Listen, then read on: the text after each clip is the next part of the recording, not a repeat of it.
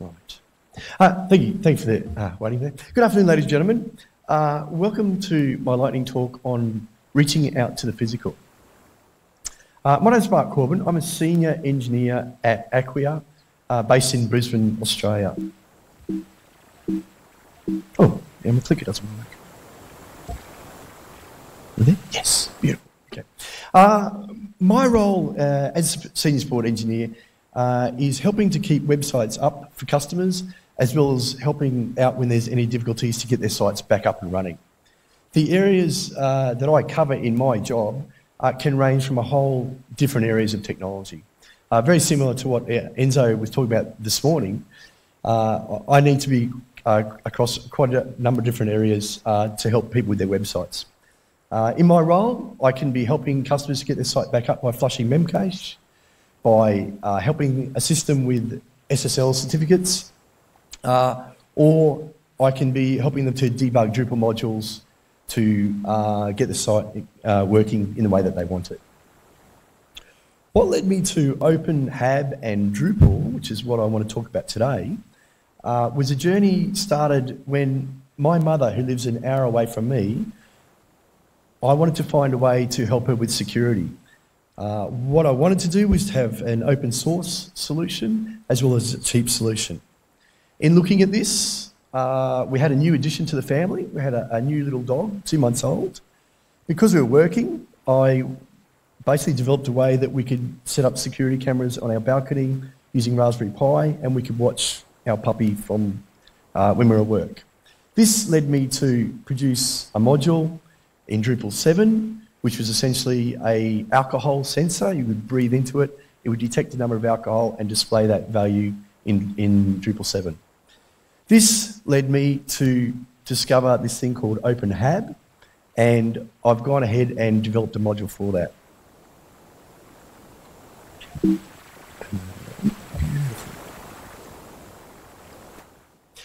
As I've looked more into this, I've discovered the joy of the Web of Things and the power that that can provide to us. The Web of Things is getting more attention these days. We've got a whole lot of companies like Philips, Samsung, Belkin, and even obviously Google Home and Amazon Echo are all producing devices with network settings. What this gives is each of these devices will essentially have their own application that needs to be run. For a person that wants to run this in a smart home on their own, there's no central way to do this. So one project that has brought a solution to this is called OpenHAB. OpenHAB stands for Open Home Automation Bus. It's an open source home automation platform which runs at the centre of a smart home. It is built on the Eclipse Smart Home Framework, the same Eclipse that you may have come across in doing development, the Eclipse IDE. It controls all your devices set up on the Web of Things from one place, that place being in your browser or as a smartphone application. You can download OpenHAB version 2 at the moment to run on Windows, Linux, Mac OS and Raspberry Pi.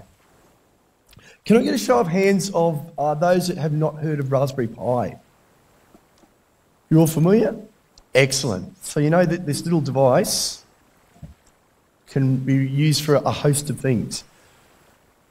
What this can, what this is used for OpenHAB is this will run an OpenHAB server called OpenHABian.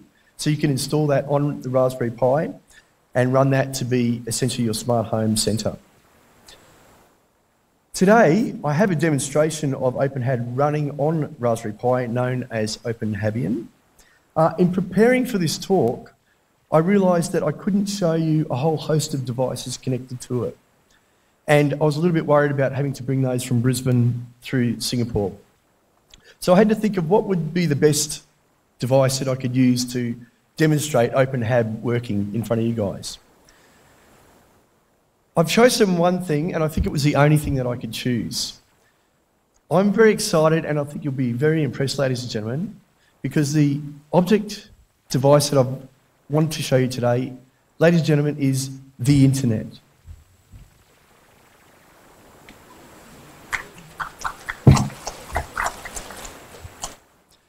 Some of you who may be familiar with this device or may have seen the documentary The IT Crowd may observe that this version of the internet is an upgrade. You can see that on the side we've got cables coming out for optic fibre, and the light has been upgraded to a blue light. So what I wanted to do now is show you OpenHAB. And so what I've got there is in the front you can see there's a little blue case. That is, it's actually a very cheap Kodak camera case that I've managed to squeeze a Raspberry Pi into. And we've got the Raspberry Pi connecting to the light flashing on our internet. So what I wanted to do is just give you an example of OpenHAB itself running on the server. So when you first go to OpenHAB, you're presented with this page, which has 8 different areas where you configure OpenHAB.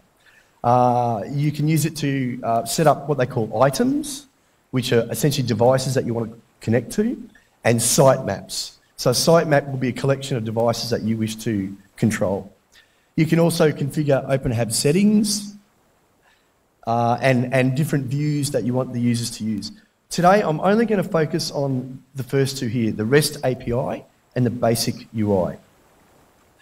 If we click through to the basic UI, you can see that this is presenting us with the available sitemaps that we can connect to. And you can imagine that like a room full of devices that you want to control, the air conditioning, lights, turning on the TV, etc.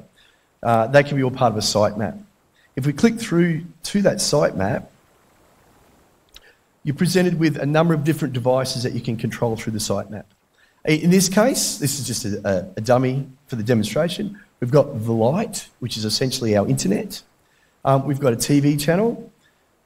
We've got a kitchen light that can be dimmed or brightened, a LED light colour. Some of you may be familiar with the Philips Hue lights. You can change the colour on those and vary the intensity, and a simple switch. None of those are connected except for the light. So what I'd like to do now is, you can see there's a toggle button here. I'd just like to toggle that off, and you can see that I can change the setting through the Raspberry Pi to the light. Now, just bear with me, because it is the internet, there will be a brief stoppage in transmission, so just bear with me. So if I click on that, our light's gone off. But if we click on it again, we've got back our light. So that's essentially controlling the light through OpenHAB. What I want to show you now is the REST API that's associated with OpenHAB. So if we click through the REST API, what I really like about OpenHAB, they've done a lot of work on this page in particular, and a lot of work on the API. All this is the different endpoints that you can use for the API. I just want to show you one here today, which is items. So if we click through to that, you're presented with a number of different methods that we can use for items. And if we go down here to the post, you can see there's an items and the item name. What we do now is, you saw before that it was the name the light. So if I enter that same name, and what I need to do is give it the status that I want to change the light to. If I give it off, click on try out, and again we've got our light off. We can see the curl command that was sent and the response code. And we can do the same again and turn that back on. And there we go, it's back on. So that's essentially OpenHAB. Oops, lost my slides, where's that gone? Oops. There we go, cool. There we go, okay. So basically from that, I was playing with this OpenHAB and turning things off and on, and went, well, how can I use Drupal?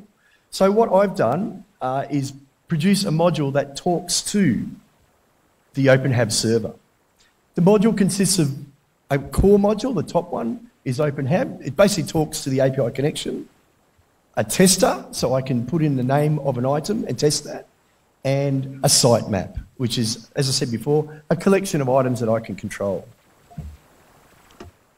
You can see here that all those 3 modules basically connect through the REST API. the sitemap module is also, and it's very experimental at this stage, but I've used a JavaScript library called 3JS, which to render as a 3D representation of the sitemap. So if we have a look at that module, if I can find that browser.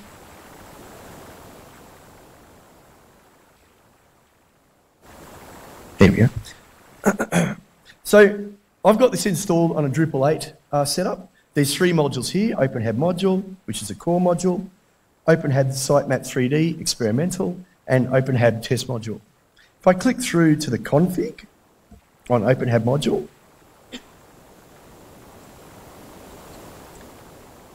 there we go. You can see there's an OpenHAB configuration, basically the settings for setting up the server.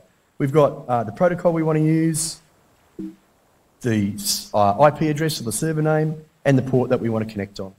Down below, I've got a test connection. If we click on that, we should get, crossing fingers, a 200 response back. So that tells me that I'm talking from Drupal through to the OpenHAB server. We can also go to the OpenHAB test items.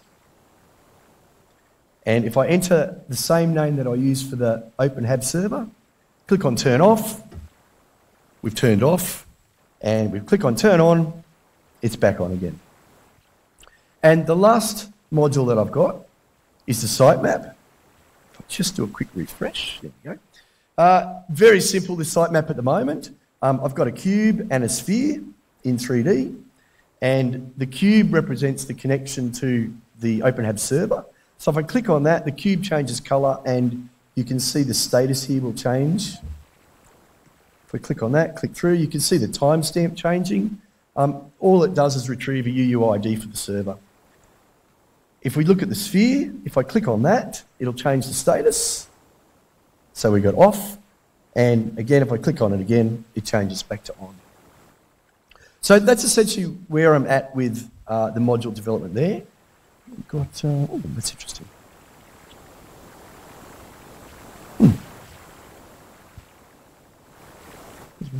There we go, cool. Excellent. So that's essentially what I've got in terms of module development and connection to OpenHAB. Where I'm looking to go in next steps is I'm looking to add functionality of can I add an item? Can I configure an item? Can I add a sitemap? Can I configure a sitemap? In similar vein, I want to add the ability to view sitemaps. So you can see there I've started with the 3D representation.